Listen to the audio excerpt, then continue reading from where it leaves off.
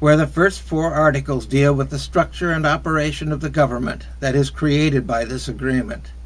The last 3 deal with important ancillary matters.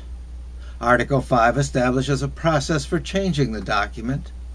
This allows for handling any errors that are discovered in the original document or changes required to keep the agreement effective, where the original provisions might end up ineffective or even harmful to the continuation of constitutional government.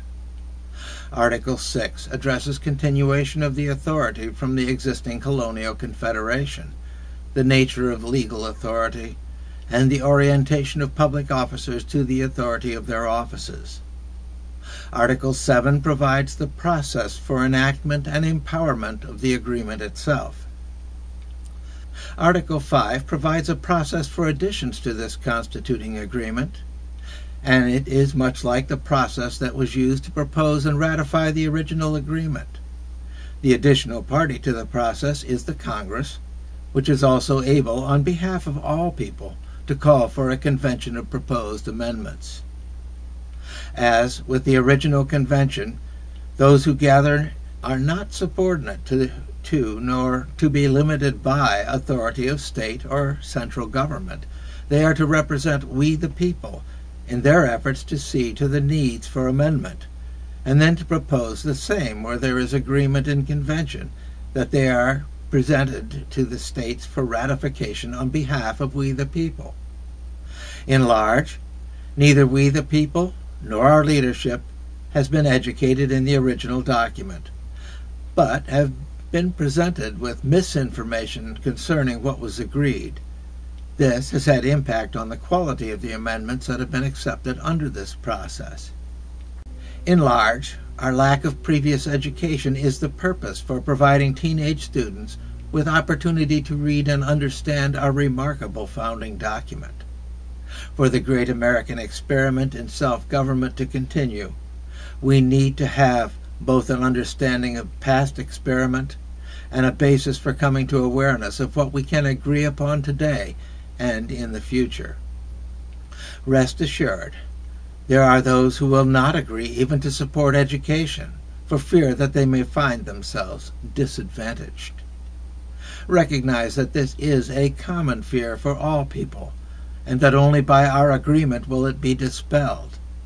It is only where we, as a people, can have faith in each other, saying to our corporate benefit, that the experiment will be ready to enter into a new phase.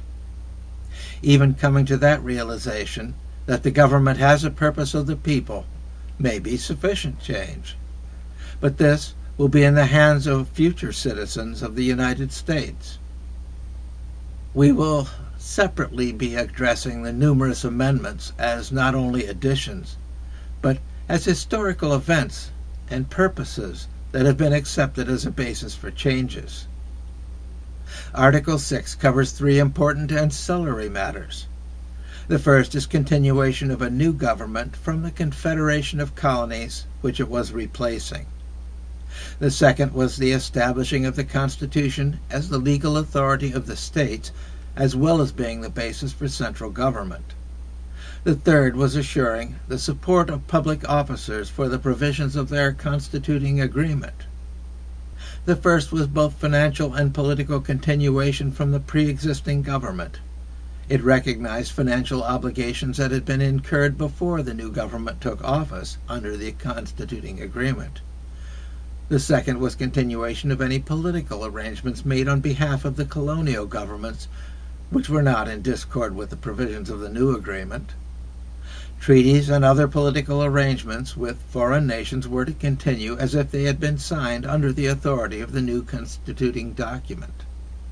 This was to assure that all affected parties that they get a high level of continuity and transition to a new structure and operation of an American government. This provision was transitional and no further effect after ratification of the constituting agreement. All new financial and political arrangements would be made under the new authority and in accord with its written provisions. The second paragraph arranges legal priorities for the government. It includes a people's recognition that the new Constitution will be the agreed authority in the United States and that it will represent its sovereign citizens. In that it will also have to be center of legal government for the states as well, with recognition that they are to be representative bodies addressing internal groups of the same sovereign citizens. Of specific note, there is nothing in here about states' rights. States are also representative bodies. The people are the ones with rights. The states have authorities attendant upon representing the people, just as the federal government gains its authorities from the people of the United States. There is no agreement to any contest between the authority of these states and the authority of the federal government. They are both representing the same people. There is rather a division on the sort of actions they take in their separate parts in supporting the sovereign people who are their source of authority for both of them. It was also wise, even if not technically necessary, to state in writing that the state-level court officers were required to apply federal law in their decisions. This headed off potential for state governments to refuse to apply laws that would not be advantageous to the citizens of the state. It assured uniform application to the citizens of the United States. It is for us to note that this did not set new government above the state governments, but rather recognized that the sovereign people of the United States as a whole could be granted greater representational authority than the regional populations of the states.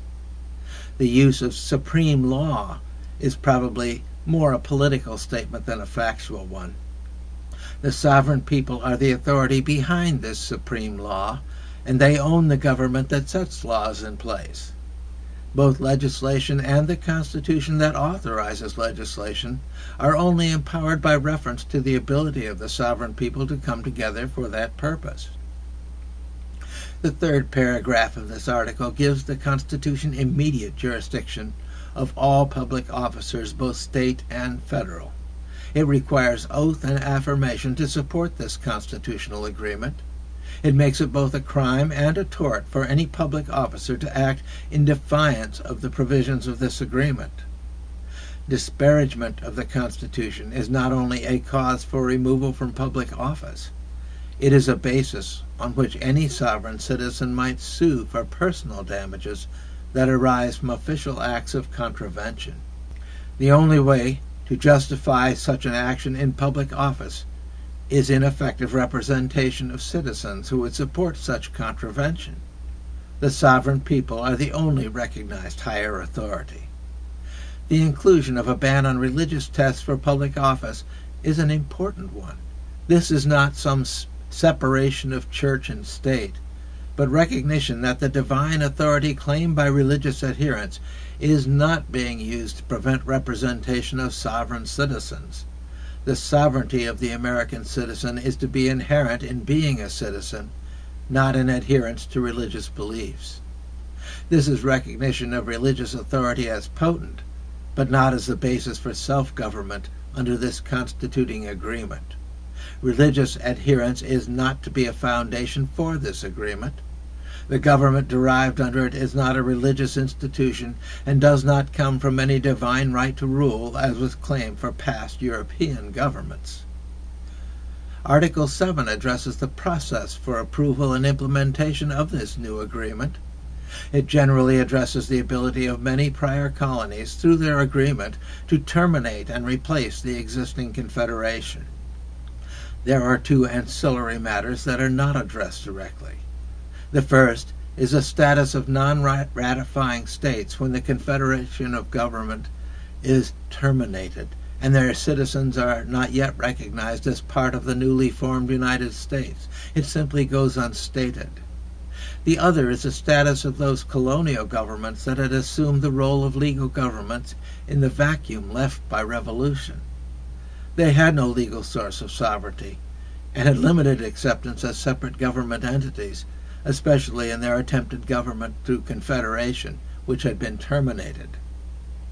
Once this new government was authorized, their options seemed limited. They could ratify or not ratify, but they would be hard-pressed to otherwise exercise any authority as to gathered states that was forming a central government for the Americas. This will be noted again in the study of the Bill of Rights, the First Amendment to the Constitution. Having such a specific statement of citizen rights was considered by many to be an essential for a new nation that was being formed. This finishes our study of the originally signed agreement, with emphasis on the nature of the document as the people's document that authorizes a central government. It ordains, and on ratification would establish, a new government that received its authority from those who were to be governed. The clarity and thoughtfulness that was demonstrated was simply magnificent and worthy of appreciation by all people, most especially those who reap its benefits. But even in its ratification we have the seed of political divisiveness, and it was in the form of a need for amendment to specifically include the rights of citizens. One group was technically correct in terms of the rights being inherent in the government having only delegated powers and authorities. The other group recognized the practical reality that leaders would ignore the nature of the document, treating it as a recognition of right to rule and continuation of European traditions. As it turns out, the concerns of both were correct.